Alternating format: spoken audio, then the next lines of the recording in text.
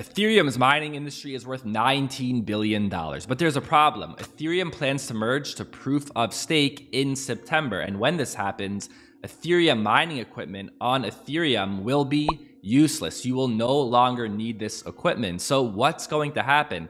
This industry worth billions of dollars, where will they go? And Ethereum's mining network is made up of two types of hardware, ASICs and GPUs. And the most logical answer of where all of these miners with their equipment will go is Ethereum Classic, the original Ethereum. And since many others have anticipated that this might happen, the price of Ethereum Classic is up over 50% over the last week and up over 100% over the last 2 weeks, and it even received an endorsement from Vitalik Buterin. Well, kind of. He stated, if you like proof of work, use Ethereum Classic. They have a welcoming community and a totally fine chain. So when it comes to where these miners will go, it's very likely we'll see them go to Ethereum Classic. However, there are other blockchains they can go to as well with their equipment worth billions of dollars. Some other options are Ravencoin, Ergo, Firo, and Cortex. And if we look at the price of Ravencoin, it also is up over 40%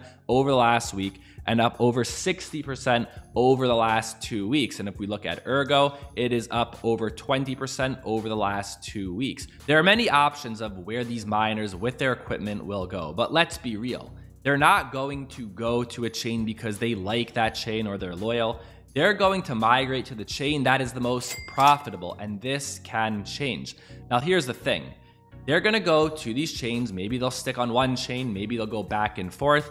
But in the end of the day, this is not the most important thing. The most important thing is that there's actually users on these chains. Even if we look at Ethereum today, yes, there's a ton of miners on the network, but if there are no users making transactions, there's no real value there. And if you're finding this video helpful so far, please hit that like button. It really helps support the channel. So right now, with this merge coming up, a lot of people are anticipating all these miners are going to go to a new chain, and wherever they go, that chain is going to be super valuable. But I don't agree. Yes, we may see trading opportunities in the moment, but I like to think long term. And long term, what's the most important thing is that there's actually users. Just because miners go somewhere and they bring all of their equipment doesn't mean that actual users will follow. However, there is the idea that if all of these miners go to this new chain, they invest all of their time and money, and there are builders, logically,